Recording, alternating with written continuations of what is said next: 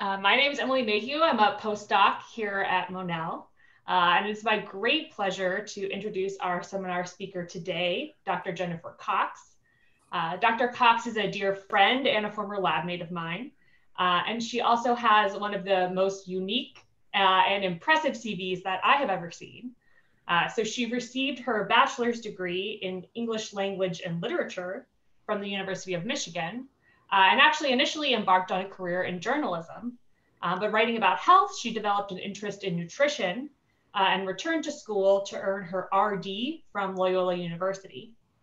And then this in turn sparked her interest in food and cooking, and she earned a degree in culinary arts from the Culinary Institute of America. And then an internship experience next sparked an interest in food science. And Jen enrolled in the graduate program in food science and human nutrition at the University of Illinois. At the U of I, she specialized in sensory science and applying her culinary and nutrition knowledge to the study of sodium reduction strategies. She earned her PhD in 2016. And Dr. Cox is currently an assistant professor in the Department of Foods and Nutrition at the University of Georgia. And she's also the director of their culinary science and nutrition program. At the University of Georgia, Dr. Cox has partnered with community health organizations to study effective nutrition education strategies and to develop well-liked and highly nutritious recipes. It's also worth noting that Dr. Cox has been recognized for her excellence in teaching and mentorship. And as someone who has been mentored by Jen, I can attest to her skill and her generosity in these areas. Through her educational path, Dr. Cox has built expertise spanning dietetics, community health, culinary arts, food science, and sensory science. And she's uniquely able to integrate these perspectives in her research program. Today, Dr. Cox will be sharing some of her research with us in a talk entitled Looking Beyond the Sensory Booth Setting, Confessions of a Non-Traditional Sensory Scientist. Please join me in welcoming Dr. Cox. Emily, thank you so much for that wonderful and heartfelt introduction. I'm so very grateful. And I'm so grateful to everyone who has taken the time to attend this presentation. I'm going to start. Okay, there I go. Okay. It is such an honor to be able to participate in the Monell seminar series. I was really looking forward to physically coming and visiting the facilities, but of course, current circumstances have led to these virtual seminar sessions, which actually brings together more people. It's actually a good thing, but I do look forward to visiting the facilities in the future. So I look forward to coming to Philadelphia to see those facilities. Today, my presentation highlights sensory evaluation outside of the traditional sensory booth setting. And so in terms of flow for this presentation, I want to touch on what is a non-traditional sensory scientist, as well as highlight some of the sensory studies I have been involved in, which have been conducted outside of the traditional booth setting. And then I will share some of my confessions and lessons learned from these studies. So what in fact is a non-traditional sensory scientist? Why would someone call themselves a non-traditional sensory scientist? Is this something that I made up? Let me explain. When I talk with colleagues and my peers, and even with my students, because I teach the sensory evaluation course here at UGA in Athens, I tell my students I'm a classically trained sensory scientist, and that's important to note. My training as a sensory scientist began actually a decade ago in 2010 when I was a graduate student at the University of Illinois at Urbana-Champaign in the sensory lab of Dr. Sue Lee. And I sought to be placed in the sensory lab under Dr. Lee's advisement because I had a culinary and nutrition background. Prior to grad school, I worked as a registered dietitian, worked as a writer. I also went to culinary school.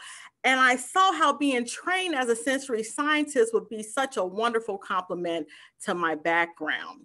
And here in this slide, I have a picture of the sensory testing setting in my lab, something that many of us are familiar with, and it's home to us sensory scientists. There in that setting, we design and execute sensory testing. We design difference testing, discrimination testing, effective testing, descriptive analysis testing.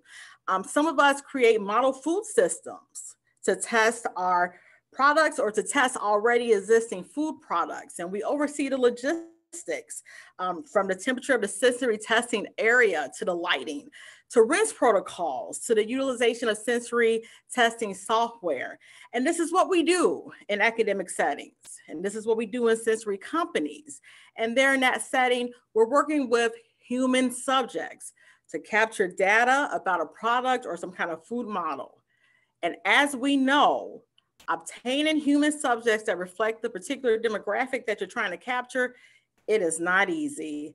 And there are even certain demographics that are more difficult or almost impossible to capture in the traditional setting.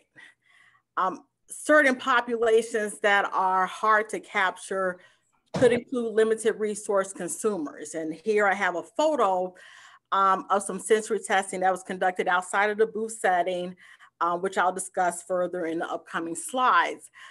Certain populations, like limited resource consumers, may not have the financial means to come and participate in traditional sensory testing settings, or they may even have some kind of fear about testing in environments outside of their comfort zone. Some populations, like adolescents or even individuals with chronic health conditions, can also be difficult to assess in traditional sensory settings. But regardless, these groups, many of these groups who I worked with as a registered dietitian, they warrant inclusion into sensory evaluation of products or recipes that could provide a health benefit.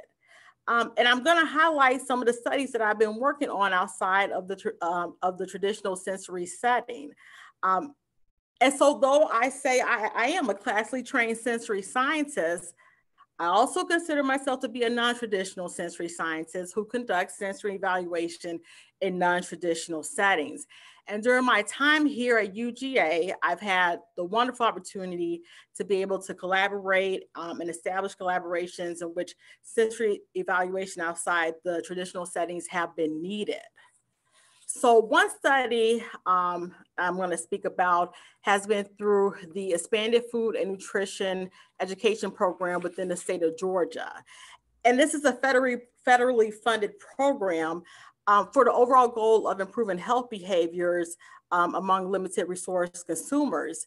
And it teaches these consumers how to make healthy food choices for the overall goal of reducing obesity and chronic disease prevention. Part of FNEP, that's the abbreviation, I'll start saying FNEP, it involves nutrition education classes throughout the state of Georgia, and those classes are called Food Talk. And these classes have a recipe demonstration component. And these recipes have been part of this nutrition education curriculum for over a decade. But there's never been any type of formal sensory evaluation to see if these recipes are well accepted among the groups that they're targeted towards. Okay, or if they're not well accepted, then what about the recipe that isn't well accepted? And sometimes we as experts, we create these recipes and we give them to these groups and we say, this is good for you. You need to make this at home. This tastes good. This is going to help you with your health. But it's got to start from the bottom up. It's got to start with the baseline, with the grassroots and on the ground. And that's what attracted me to this study. So we conducted this large-scale sensory evaluation project over the state of Georgia to get some baseline information. And so here's a snapshot of the ballots for the Food Talk Nutrition Education curriculum. It consists of 8 nutrition education classes, and those classes focus on simple nutrition messages through activities and recipe demonstrations. And these classes are held throughout the state of Georgia. Each class, each session has 2 recipes as part of the class for a total of 16 recipes. And the recipe demonstrations are about 15 minutes. The recipes are generally simple. They're generally straightforward in terms of preparation. And so for this sensory study, we designed these color-coded ballots, as you can see, for each nutrition education class topic. That way, people couldn't get it confused. Generally, for each nutrition education session, there's 15 participants. And so roughly over a 9-month period, we collected over 800 ballots. So this was a large scale study. And I just want to give a little snapshot into the ballot, a little peek. With sensory evaluation, you know, not being a familiar practice among the participants, we felt that effective testing would be the best way to go. And so we utilized a modified 9-point hedonic scale. These participants were asked about how much they liked the recipe, as well as the appearance, the flavor, the texture of the recipe. And we also gave these participants some bottled water as part of their rinse protocol. Obviously, you know, with community settings, you can't have an extensive rinse protocol, but we at least had bottled water. We also wanted to collect some information regarding purchasing habits of the participants, since the goal of the recipe demonstration is for participants to want to utilize these recipes as part of their meal planning at home. So for here, this is part of the curly noodle supreme recipe. This is from session 1 of the nutrition education session. We're asking, how likely are you to purchase ground turkey? Because ground turkey is a major ingredient in the recipe, okay? How likely are you to prepare ramen noodles without using a seasoning packet? How likely are you to purchase canned carrots? And we also did, you know, gather up some demographics information as well. So like traditional sensory evaluation settings, a large part of any sensory evaluation study involves logistics. And I'm telling you, this is a 9-month study. We collected 800 ballots. And so I wish it could have been me who could have conquered the entire state of Georgia, but it was not me. But what we did, we had program assistants. FNEP has program assistants who deliver the nutrition education courses along with those recipe demonstrations. And the program assistants are very tied in to the community in which they give those recipe demonstrations. And so what we did, we created materials to train those program assistants on a sensory evaluation protocol. Okay, and we did that in person. We also did some virtual training. So those program assistants were aware of the basics of sensory evaluation and the importance of consistency. And how to, you know, collect the ballots and gather the data. The program assistants are also supervised by FNEP supervisors, and those supervisors oversee different cohorts of the program assistants. And so those FNEP supervisors were also provided with in-person and virtual training. So I did a lot of training. And those supervisors supervised the sensory evaluation sessions. Now, I did go across the state of Georgia to, you know, watch some of the sessions. I couldn't watch all of them. And so I am more familiar with the state of Georgia, having come from Illinois. Now, the important thing, especially with logistics for sensory evaluation, we wanted to make sure that recipe samples were served in, you know, approved plates or cups, that they were served in consistent portions, that the program assistants used the exact quantities in the recipe. They didn't do any additions, no omissions, no substitutions. I said that about 150 times to them. And they prepared all those recipes during those food talk sessions, because everything had to be consistent and nothing could be prepared ahead of time. Now, when we look at those mean acceptability scores, and remember there are a total of 16 recipes, but for today, I'm just looking at a couple of them with you. We see from this baseline data that these results do provide justification for modification or replacement of some recipes. We utilize a threshold of 7 or higher for acceptability. Now, out of these 16 recipes, the curly noodle supreme was the least liked. And I have a picture of the curly noodle supreme up in the corner. And I don't like it either. I'm just going to be honest. Um, the fruit-based recipes were more well received. We noticed a trend. Um, some meat-based recipes like skillet spaghetti, breakfast burrito with the eggs were also well received. Now, when we look at purchasing and preparation intent of some of the recipe ingredients and how those align with some of the key recommendations for the 2015 and 2020 dietary guideline for Americans, we see one of the major reasons why this curly noodle supreme recipe didn't fare that well is because the recipe utilizes ramen noodles without a seasoning packet. And from this data, participants don't want to use ramen noodles in a recipe without a seasoning packet. I'm a registered dietitian. I don't want to use ramen noodles without a seasoning packet. That's just not the point of ramen noodles. And so this recipe definitely needs to be modified or even eliminated as part of the recipe demonstrations for the food talk nutrition education sessions. If we look at something like the skillet spaghetti per se, though the acceptability ratings were high, participants are less likely to purchase soy crumbles for whatever reason, be it cost or maybe it's not accessible to them. But we did see with the Curly Noodle Supreme that participants are likely to purchase ground turkey. And so maybe ground turkey could be used with the skillet spaghetti. You know, maybe that's a modification that we could use to increase acceptability. So when we started getting some of this beautiful baseline data from FNEP, we want to see how some newer recipes would be received in terms of nutrition education programming. And so I then worked on a collaboration with SNAP-Ed, the Supplemental Nutrition Assistance Program Education. And that's another federally funded program that provides nutrition education programming for limited resource consumers. And it's nationwide, but it's housed in the state of Georgia through UGA. And so we wanted to see about acceptability for prospective recipes that could be implemented potentially into nutrition education programming. And so for this study, we had 7 newly developed recipes, and they were targeted towards SNAP-Ed participants.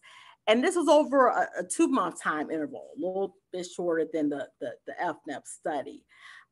These recipes were developed by a chef who highlighted trending recipes and recipes that highlighted some of the culinary landscape of Georgia. I always tell people I didn't make the recipes, I oversaw the sensory evaluation. And some of these recipes, the point of most of these recipes, they should be cost effective, they should be easy to prepare. And so for this study, this is a snapshot of the ballots. The ballots were a little shorter than the FNEP study because usually for a setting for this type, we had anywhere from 30 to 50 participants. So we didn't need a packet. We needed kind of a 1-pager front and back for people to fill out. And unlike the FNEP study that was conducted through the entire state of Georgia, this study was targeted towards participants in the metro Atlanta area. But we did collect a total of 539 ballots. Now, similar to the FNEP study, again, this ballot was 1 page, folded up in half, because the sessions were having anywhere from 30 to 50 participants. The participants rated for overall liking, as well as appearance, flavor, and texture.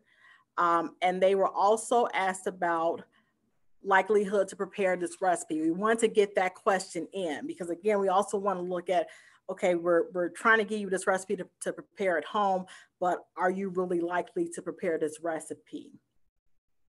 Now, I just want to touch base on the logistics of the study.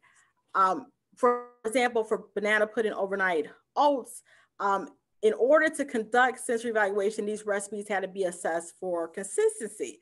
So this is an example of the recipe that I was provided for sensory evaluation. And I looked at it, I said, it's fine, but we're going to have to make some adjustments. If you look at the recipe, it's kind of recipe that you would see in any kind of recipe book or something, you know, online. And so we did have to make some adjustments in terms that we couldn't have anything as being optional. All the ingredients had to be put in there. I don't know if you looked on, I'm gonna go back to that last slide. The original recipe called for vanilla almond milk. Again, we had to look at accessibility, you know, for SNAP Air participants. So we changed that to skim milk. We changed the Greek yogurt to non-fat plain yogurt to make it more accessible. And so we want to standardize the recipe. That way it could be made and it could be consistent. And so if you see here, this is an example of a sample size of the banana pudding overnight oats. It had a tablespoon of the oats, about an inch of sliced banana, and a half a teaspoon of crumbled graham crackers. So everyone received the same type of sample. Everything was consistent.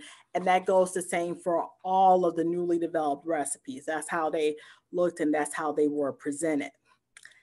Now, when we look at mean acceptability scores, we see that with these newly developed recipes, the recipes that were meat-based, and I'm using meat in quotation marks because the vegetarian tacos were made with soy crumbles, but we see that generally the meat-based dishes scored higher than the fruit-based dishes, which is a little different from FNAP.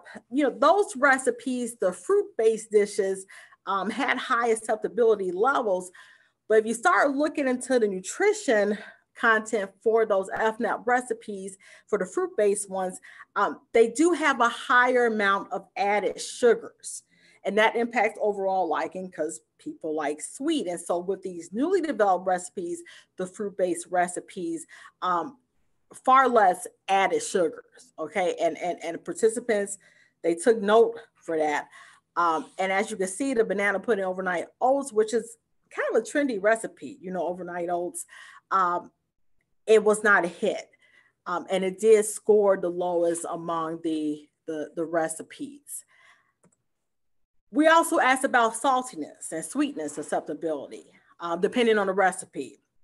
And that's why some recipes ask for saltiness, some recipes ask for sweetness, because as we all know, sodium and sugar reduction is always an area to explore. My dissertation research was on sodium reduction, and especially with such a large number of both SNAP-Ed and FNAP participants being hypertensive or, you know, having diabetes, being overweight or obese. So we're trying to also look at certain taste components.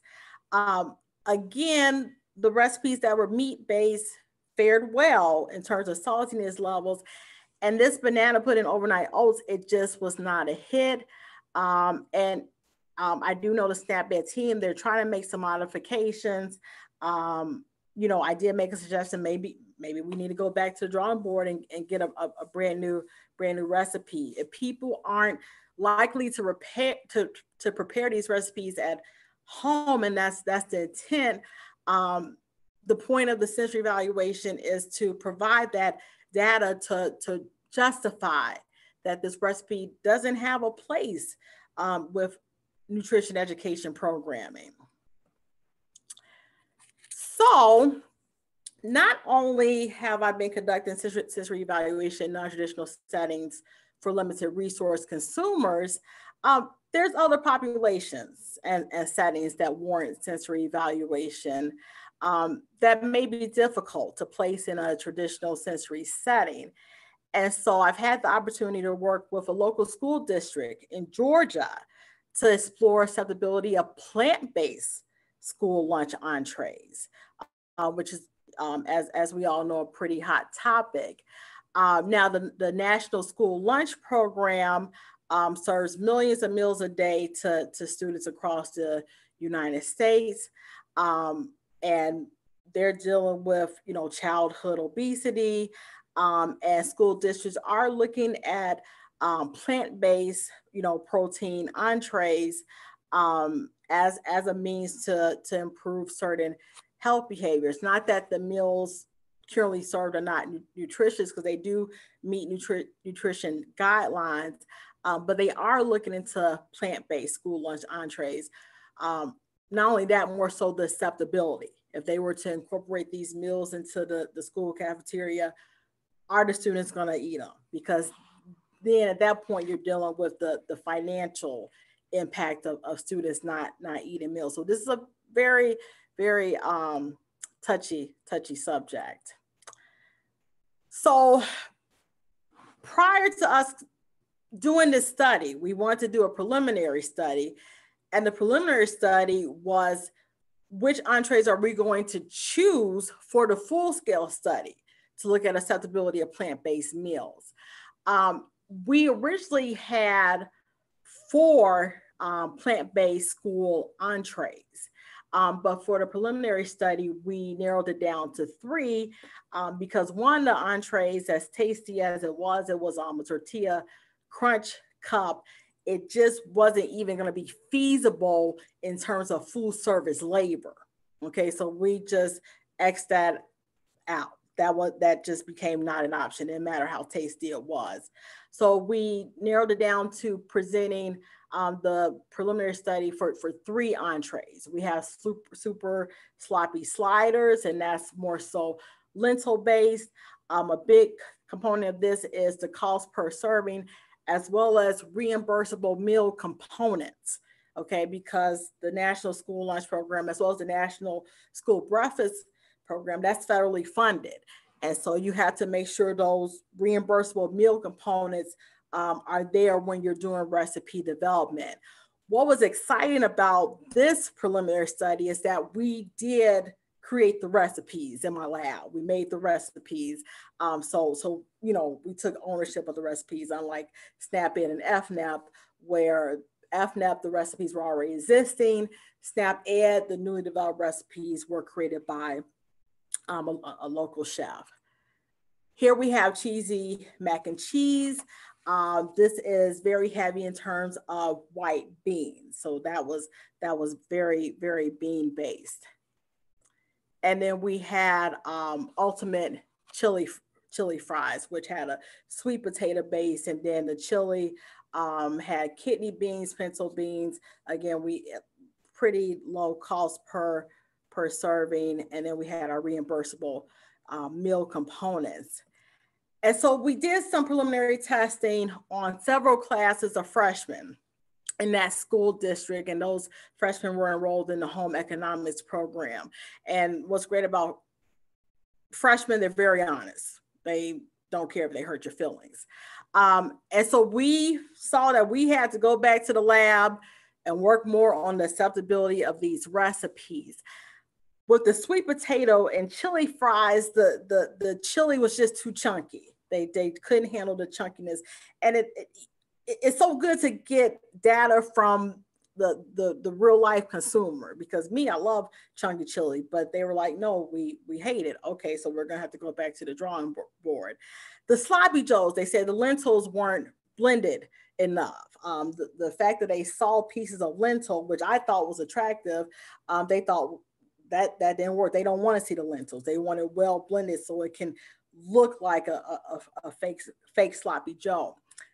The macaroni and cheese that was heavy in beans, it actually tasted good. And if you look, it scored the highest in terms of appearance, but we found out it wouldn't be a good item for hot holding on the line because the texture would change in about a minute from serving. It got so grainy within 1 to 2 minutes that if you literally did not consume it within 1 to 2 minutes, you could taste the graininess that came from those beans. So based on that preliminary testing, that's why you do preliminary testing, we said we're going to go with the sweet potato chili fries and the sloppy joes, but we still had to go back to the drawing board, had to go back into the product development lab to revamp those recipes. But that allowed us to choose those 2 recipes for a full scale study. Okay. And so with the full scale study, and we just finished that study right before the pandemic hit. And I'm so grateful that we finished it and I have that data. And so I don't know if you're looking at the lower corner, I have some manuscripts that are pending that I'm super, super happy about. So this full-scale study was done at 2 middle schools in the Jackson County School District in the state of Georgia. You're talking about a total about 1,200 students.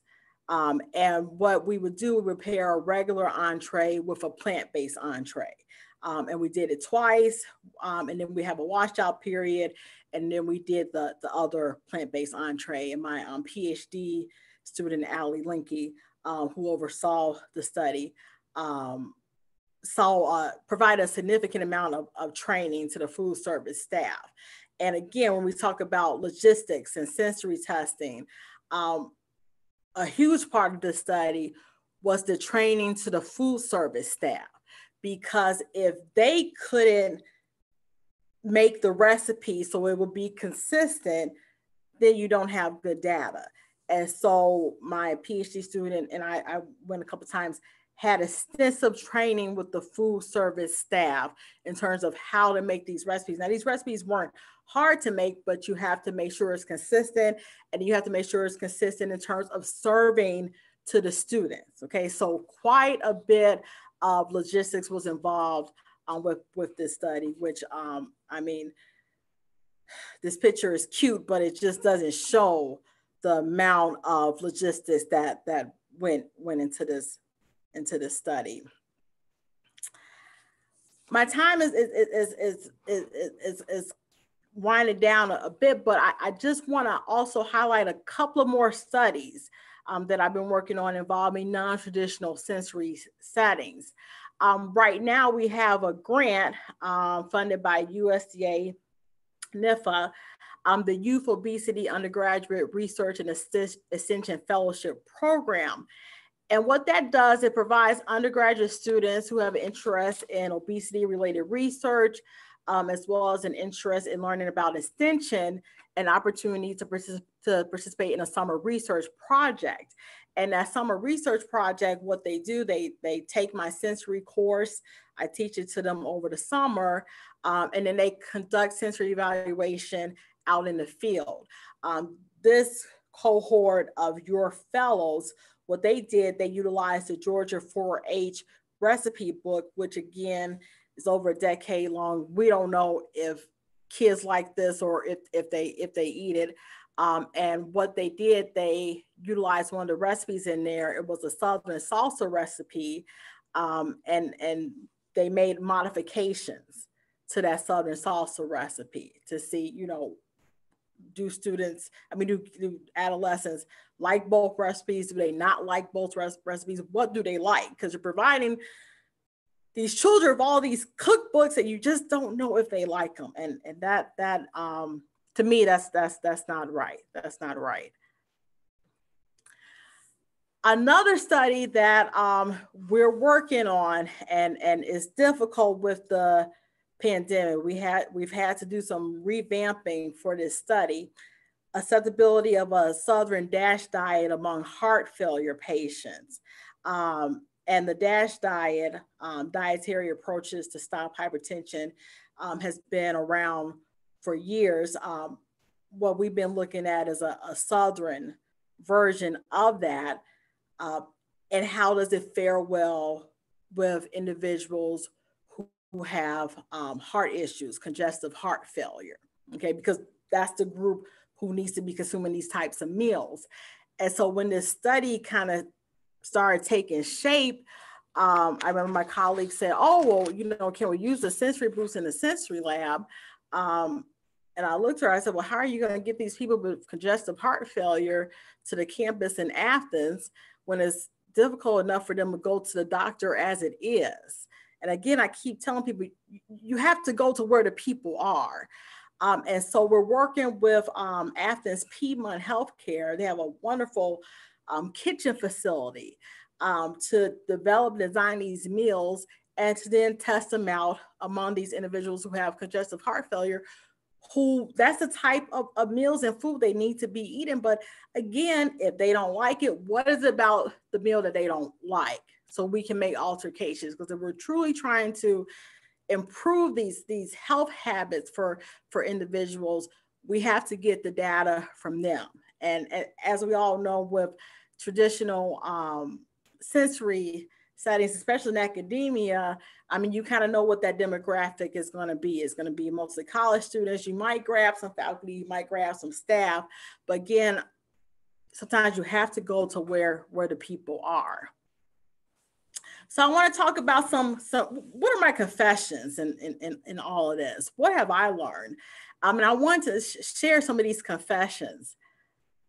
Literacy levels in non-traditional settings. I'm going to tell you something, and I'm so embarrassed about it, actually, because I've worked in the community setting as a registered dietitian.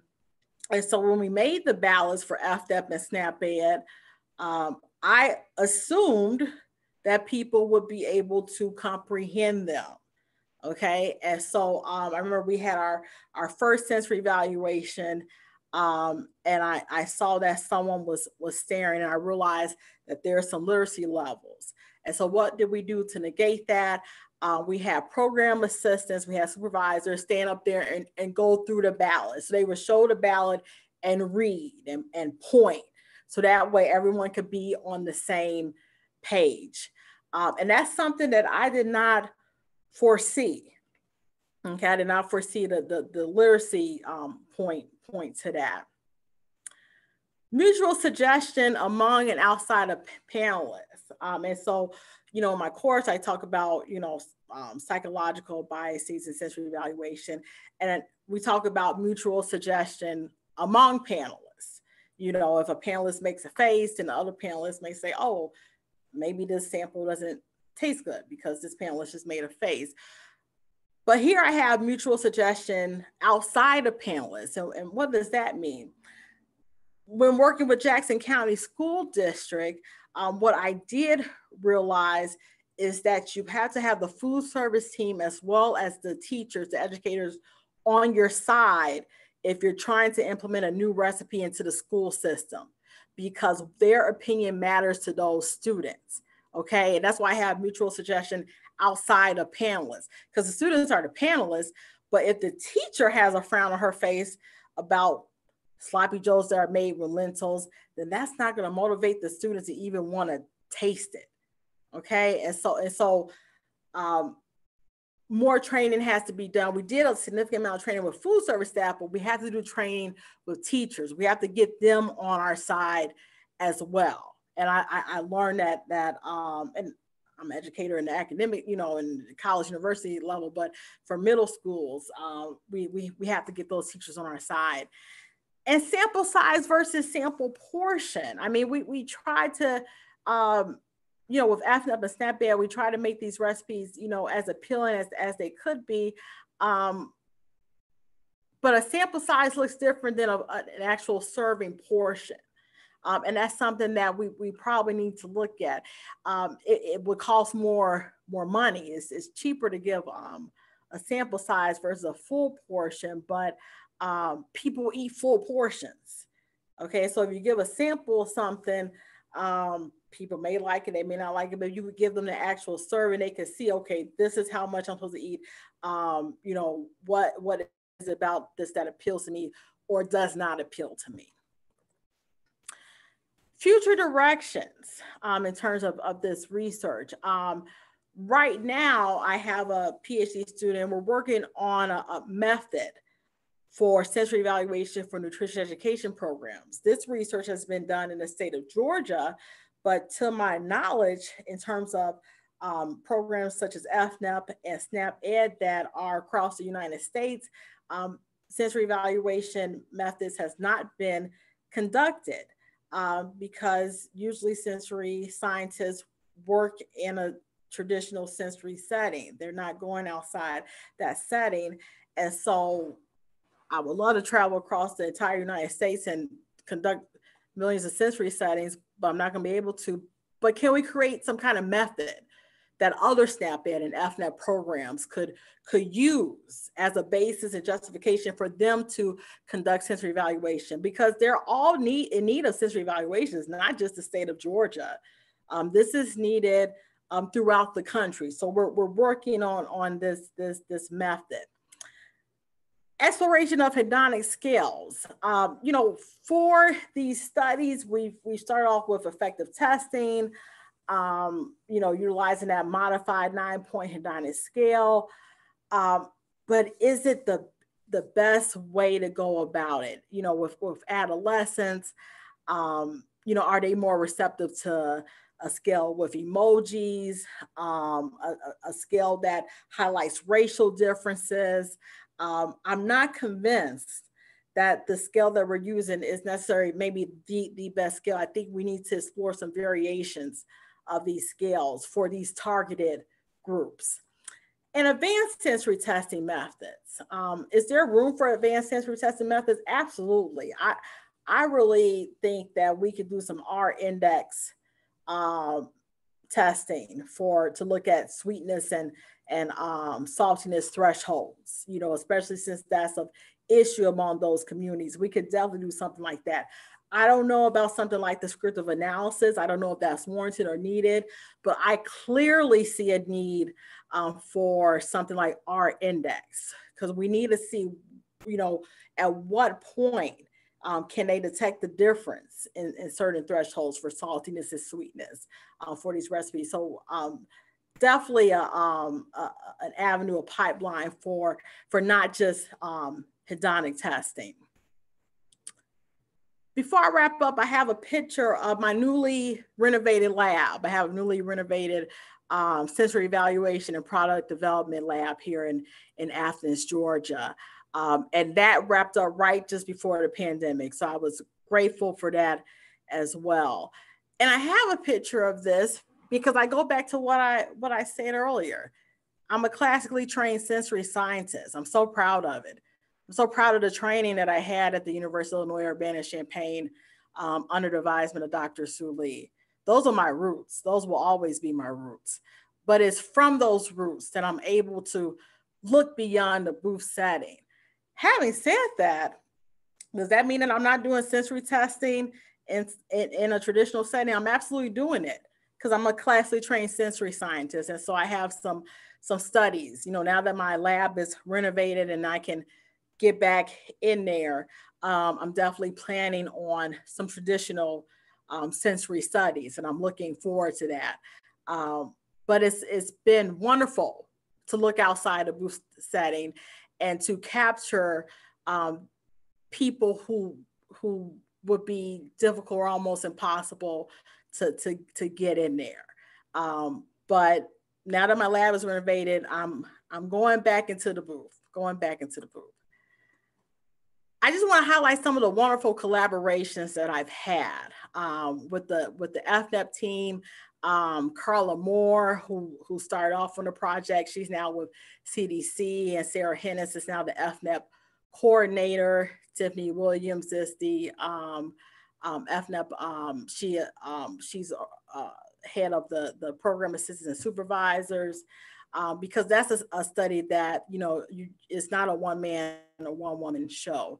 Again, the SNAP-Ed team, Dr. John Sung Lee, who coordinates that, Laurel Sanville, Etta, Cato Riviera, Jackie Dallas, Amanda Pensek, and Brianna Williams. Especially that SNAP-Ed study, we were in the Atlanta metro area, really, getting that study done. It was a grassroots effort. Deborah Morris from the Jackson County School District. What a wonderful person, because it's hard to get into a school district to conduct any type of research. And she's been so gracious. She wants to implement new meals, but she's also aware that, they have to meet certain guidelines. And we have to see about acceptability of some of these meals.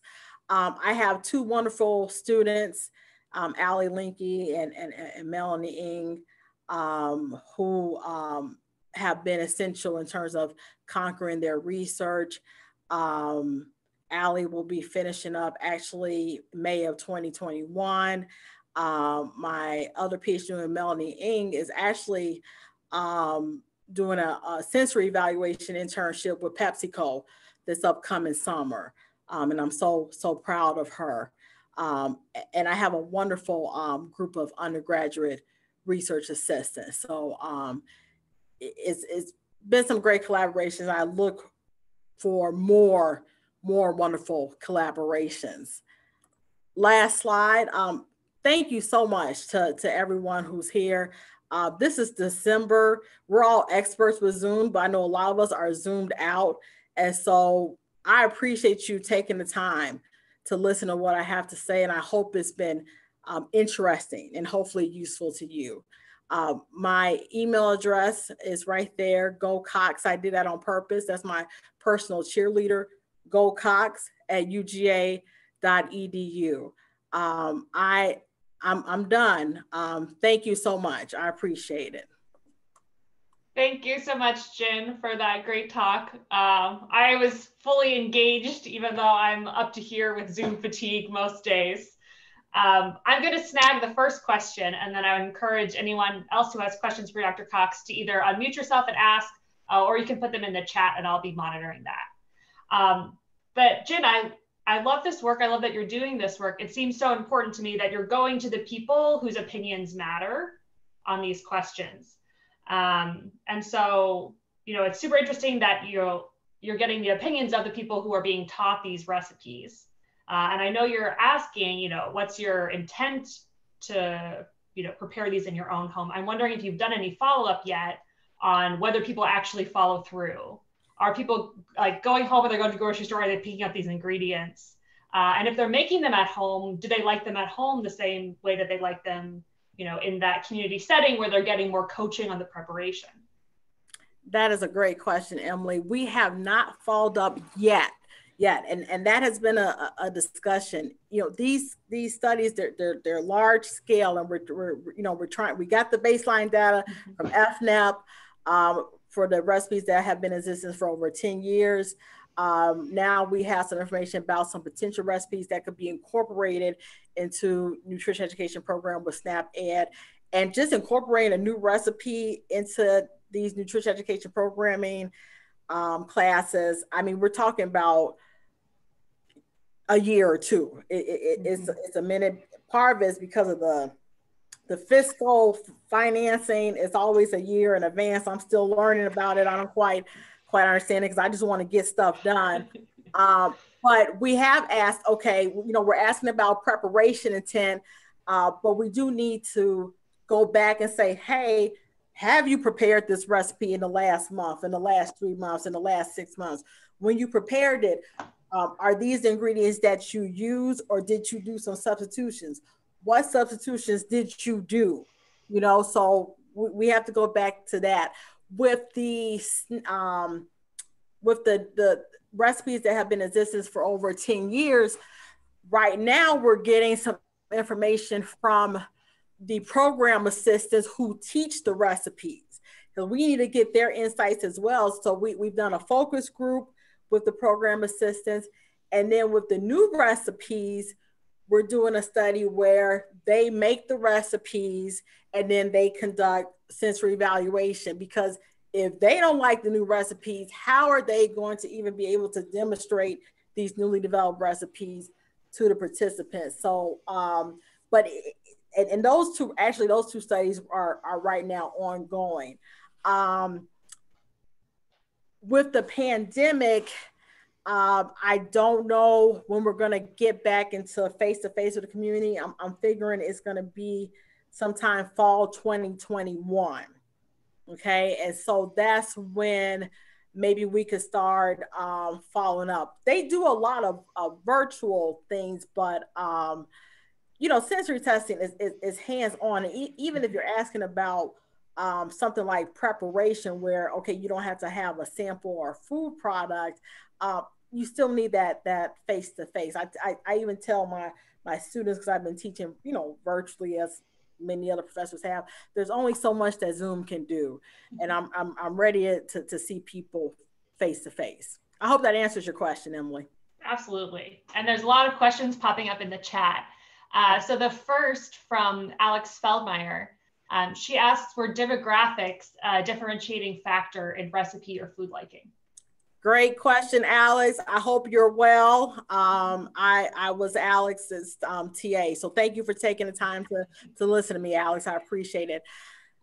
Great question, because with the SNAP Ed study that was collected 2 months, 7 newly developed recipes, we tried to diversify the participants, but during those 2 months, the majority of participants were, I think it was 50 to 65.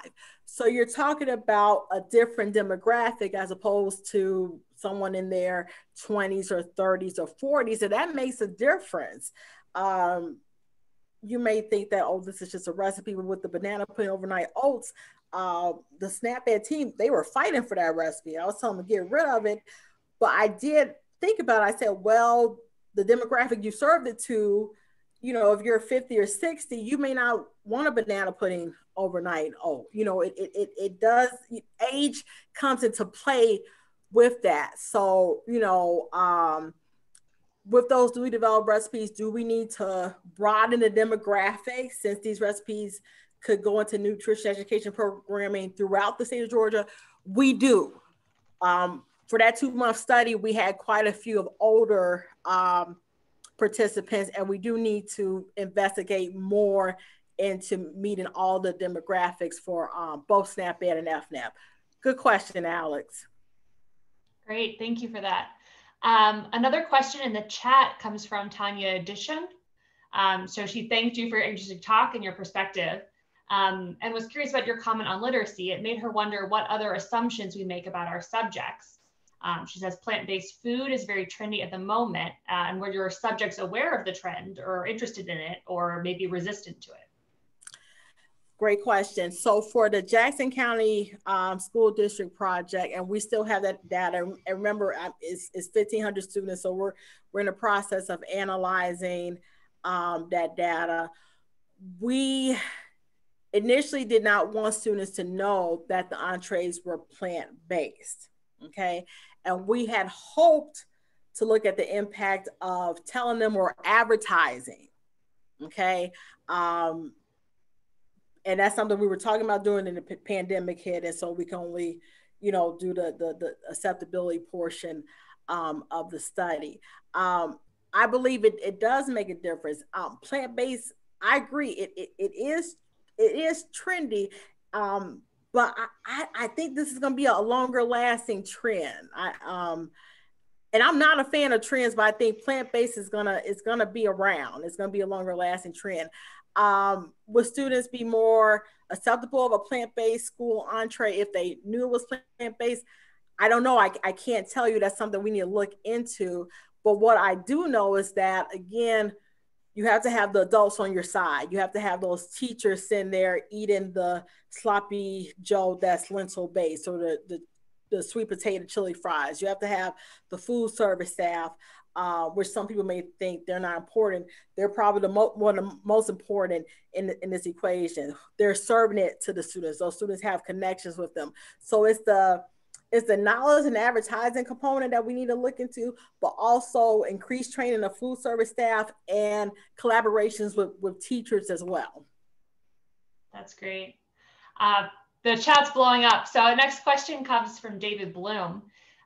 He wonders how we can be better about bringing initiatives like diversity, equity, and inclusion that feel like they have more focus and energy behind them to our work as sensory scientists. Where do we need to start, and what would have the most impact?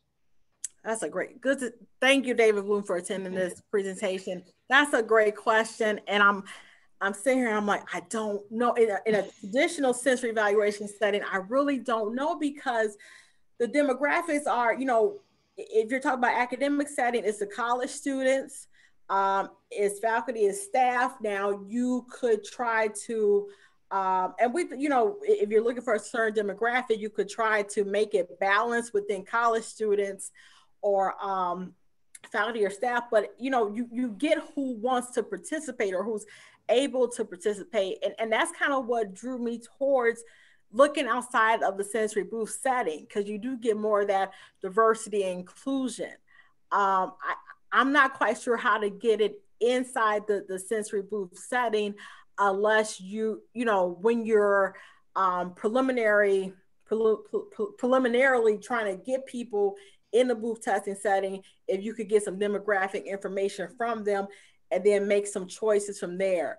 That is just, it's just hard to do in an academic setting, as David, as you well know. And that's something that, but even though it's hard, it's something that we still need to think about. It doesn't mean that, oh, it's hard, forget it, we're not going to do it. That's something we need to think about, academic settings as well as sensory companies. That's great. Linda Flammer asks if you've examined the predictive value of rating appearance, flavor, and texture on liking ratings. She says you have a lot of data, you could speed up your testing if you could, maybe eliminate based on those features. We did not, we just want to get, this had never been done before. And so and that's why I call it baseline data, because I feel like we can go so many places with this. I mean, we've never done sensory evaluation of anything in terms of federal nutrition education programming. So that's why we started the way that we did. In terms of speeding things up, we need to, because I'm even beginning to realize, okay, this is going to take a year. This is going to take another year. So that's something that we definitely need to look into. Yeah, it's an interesting question. They say you with your eyes first, right? If how much of it, by making the food more appealing to look at, could you kind of maybe get over some of that squeamishness about trying new food? Harry Lawless says, I have a war story about testing military field rations in the high Sierras in winter, which is just an extremely intriguing comment. I don't know if you want to elaborate on that. Can you hear me? Yes. Okay, yeah, I'll make it brief. I love the talk because it reminded me of some of the things that I've tried over the years. When I was on my postdoc at the Army Natick Labs, we were developing a ration called a long-range patrol ration, or LRP. It was before the MRE. And two of my friends who are Army captains and also psych PhDs were sent out to the high Sierras in the middle of winter to follow some Marines around in mountain warfare training and administer questionnaires about the long-range patrol ration. The study wasn't entirely successful because they had to mainly consider freezing to death. So we learned a lot about the limitations of testing in the field from that. And my takeaway was to develop a laboratory. The last lab session at Cornell every year was to send the students out into the woods in the snow and have them prepare MREs, meals ready to eat, military field rations, and then develop a questionnaire and a procedure for doing that in sub-zero temperatures. I appreciate it, Dr. Laws, and thank you so much for attending this presentation. And I mean, that makes me think about my sensory course right now, which is jam-packed. And you know what? My sensory course does not even touch about, doing something outside of the sensory booth setting, because I just don't have the time. Everything is about in the booth setting, all the different tests. And what I've talked about here, I don't touch on any of that in that course. And what you just said is making me think about how can I do some kind of small activity with them just so they can get a glimpse into, oh, you can do this outside the booth setting. And I started teaching that course 3 years ago. And so now I'm thinking like, oh, I need to, because they don't know that I'm looking outside the booth setting, because they see me in the lab. My students see me in the lab. They don't see me outside the lab. So that's something to think about. Yeah, and it made a lot of students think about, they'd never considered foods for special populations, including military rations, or people that have certain nutritional requirements. And so that was a wake-up call for them to think, well, I may have a career with the Department of Defense. Who knows? Absolutely. No, that's something for me to think about. Thank you so much. So I'll just acknowledge that it's 2 now, but there's still a lot of questions. So I guess, invite anyone who's interested in staying on a little longer to spend a few more minutes with Jen, kind of wrapping up these questions in the chat. The next comes from Joey Donovan, who says, fantastic talk. He absolutely loves your approach to get to the end consumer and how it took you to a non-traditional setting.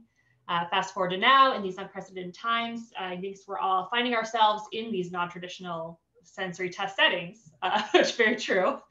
So what were some best practices that you explored to make your testing in non-traditional settings successful? First of all, thank you, Joey. Thank you for taking the time to be here. For me, I realize it's the training. Because you can't do it by yourself. So you have to train other individuals who are conducting sensory evaluation and sensory testing. So in this presentation, I briefly highlighted some of the forms that were created, briefly touched on the many in-person and virtual trainings provided to FNEP program assistants, FNEP staff. Briefly touched on the trainings for food service, because they are the ones conducting it. And that's why we're looking into some kind of a method, some kind of method or training document that could be utilized by others, instead of repeating these steps. We are trying to figure out what are these common best practices that we could show to other federally funded nutrition education programs, maybe other school districts, so they could have some sort of guide.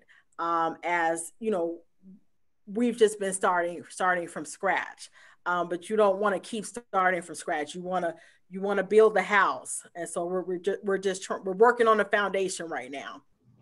Thank you, Joey. And I love this next question from Wan Yuan Kuo. She says that she loved your insight about going out from the booth into the communities.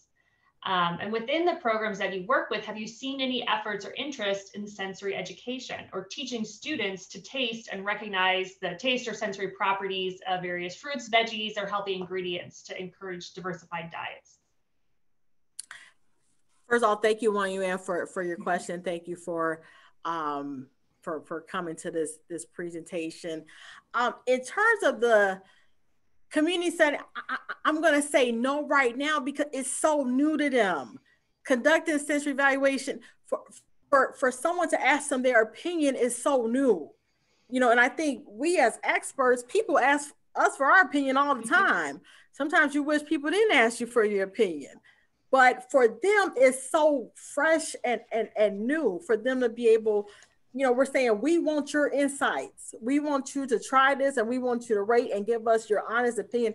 And your opinion matters. Your feedback matters. And so, again, we're just starting from baseline. I hope in time, especially, I highlighted that your grant that I'm working on, and I'm hoping a component of that, especially for adolescents with 4-H, because Georgia has a large 4-H program.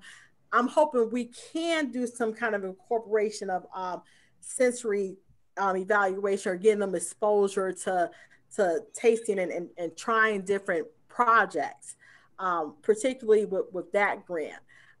For the FNEP and SNAP Ed, it's just so raw and refreshing that people want their insights. I'm trying to be brief, but one of the testing areas that we did for that was done for SNAP Ed was a place that provided transient housing.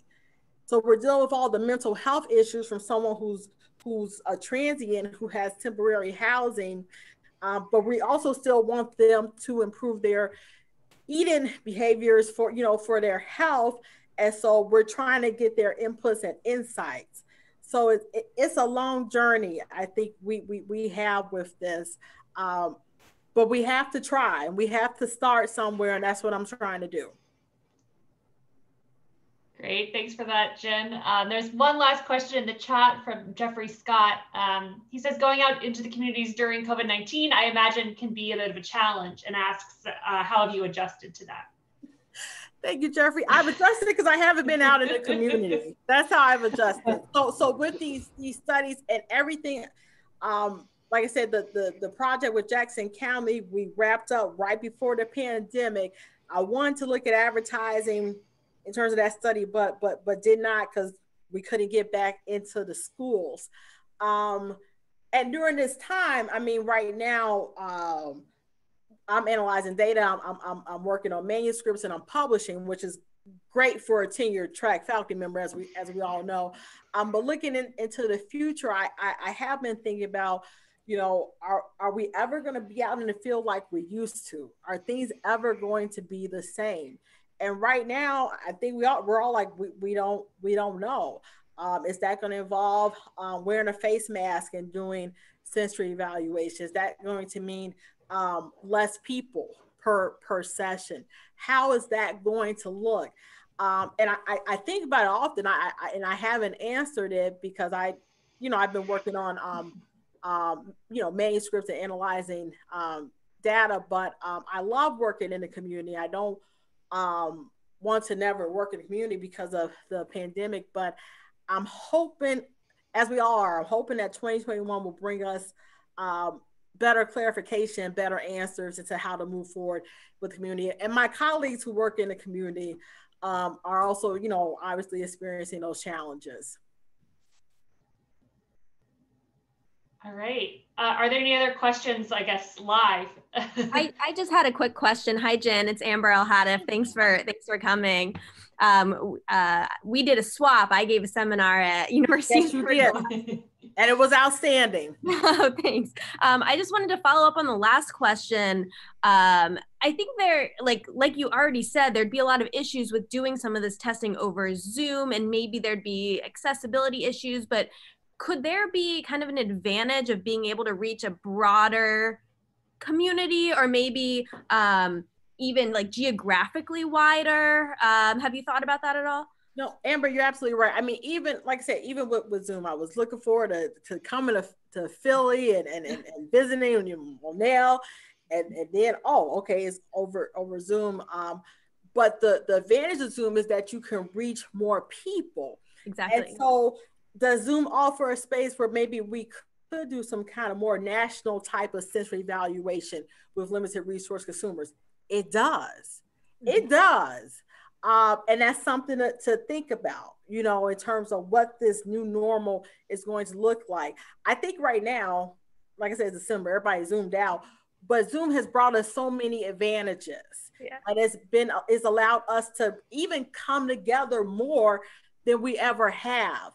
And so we don't want to lose sight of that. And so I think it could be a space for focus groups, for national focus groups for certain demographics who, again, are fearful of coming to a traditional sensory setting, or who don't want to do that. So yeah, that's a good point. Yeah. So no, I'm thinking about, let's not let go of Zoom. Maybe for a week during the holidays. Thank you. All right. Are there any other questions for Jen? Yes, this is Gary Beecham. I have a question that I would like to ask her. I'd like to take her back to her earlier days of studying salt. And the fact is that there is a huge program headed by FDA and CDC to reduce salt in the environment by making or recommending that companies reduce sodium gradually in their foods. And the idea is based on sensory work, some of which was done in Monell, suggesting that when people go on lowered sodium diets, they gradually reduce their preference for saltier foods.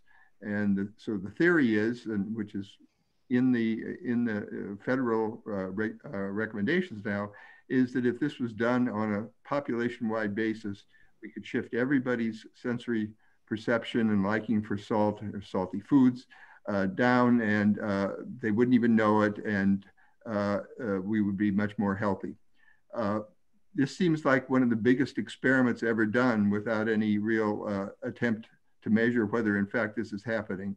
And my question to you is, do you know of anybody, or are you interested in trying to see whether in fact, as the sodium is reduced in manufactured foods, which presumably it is being done gradually, whether there is a population-wide change in salt taste perception and preference, which would require doing something like you're doing in terms of measuring real people out in the real world as in their response to salt. First of all, thank you so much for attending. I had the opportunity to meet you some years ago when you came to speak at Illinois, and you're definitely taking me back. But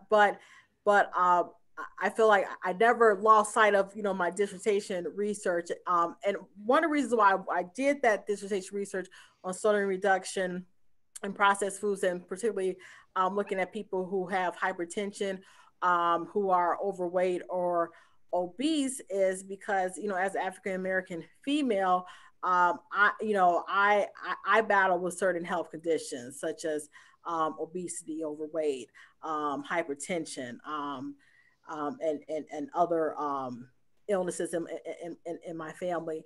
And again, the community setting is so exciting, and I've looked on CDC several times about those sodium reduction grants, and I haven't seen one out yet. I'm waiting because I want to apply and get involved in that, and maybe we could utilize FNEP or SNAP Ed populations, and that's why I was talking about, and it would be maybe a pilot study, some kind of R-index testing method to determine what threshold do these participants notice a change in saltiness or sweetness.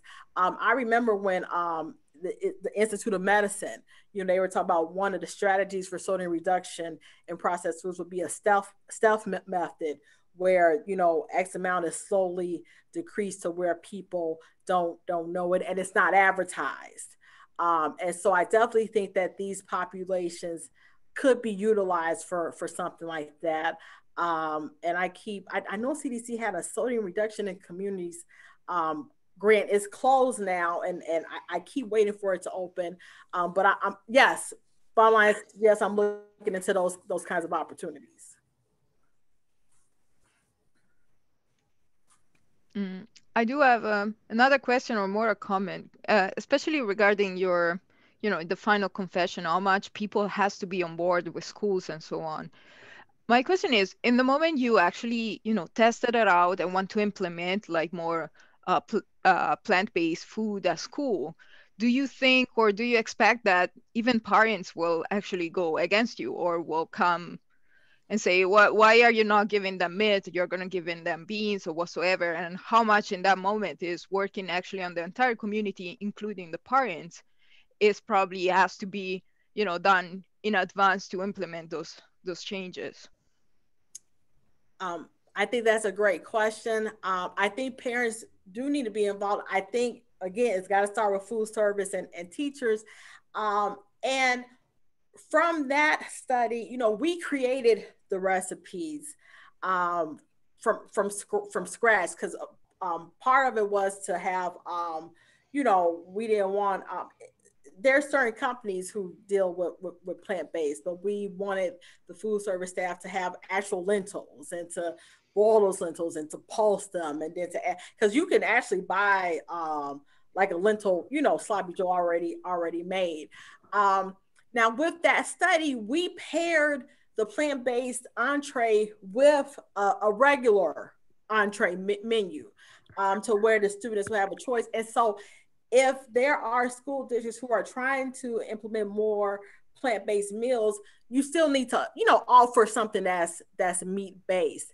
In terms of getting parents on your side, that again, it's a process. It will probably be in the form of pamphlets or flyers, but you have to have the food service staff, and then you have to have the teachers, because those are who the students are directly interacting with during the lunch period. Now, in terms of a parent not wanting their child to eat something plant-based, of course, that would be the parent's decision. And the school districts will still offer other menu options. Yeah, thank you. Thank you.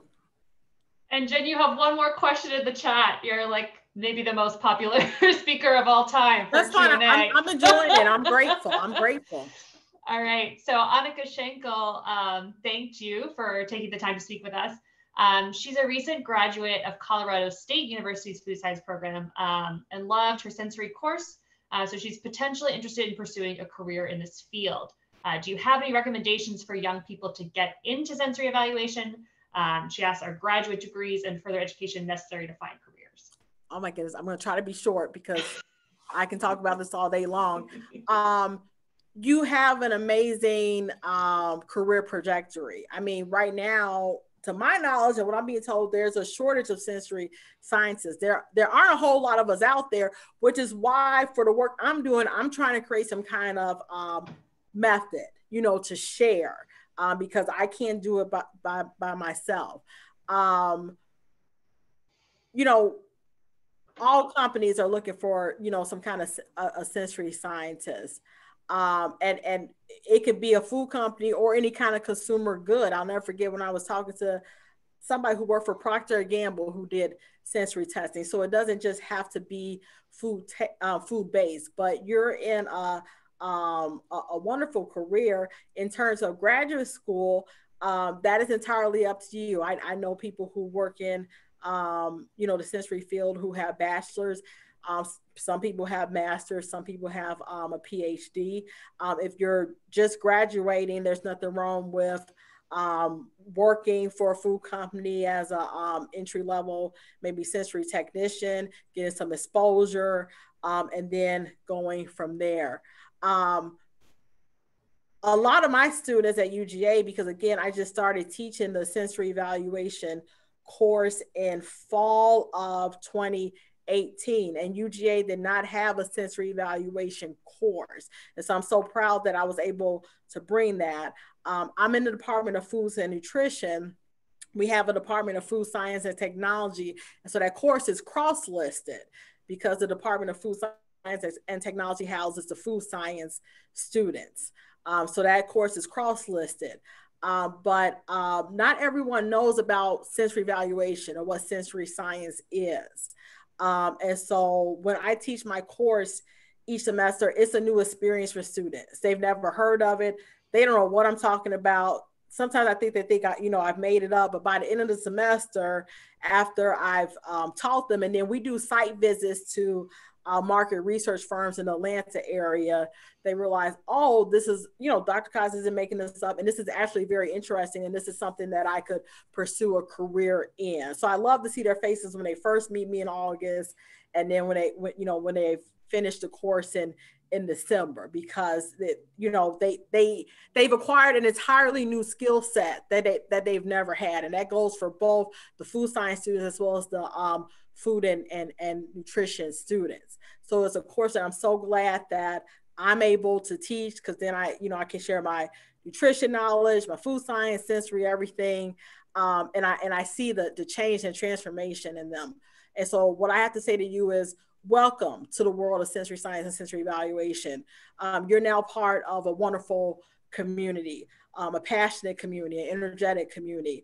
And all we want to do is make food products better, make recipes better. And so you will fare very well in this area. She thanks you for your insight. So thank you so much, Dr. Cox, for coming and speaking with us today, sharing your perspective.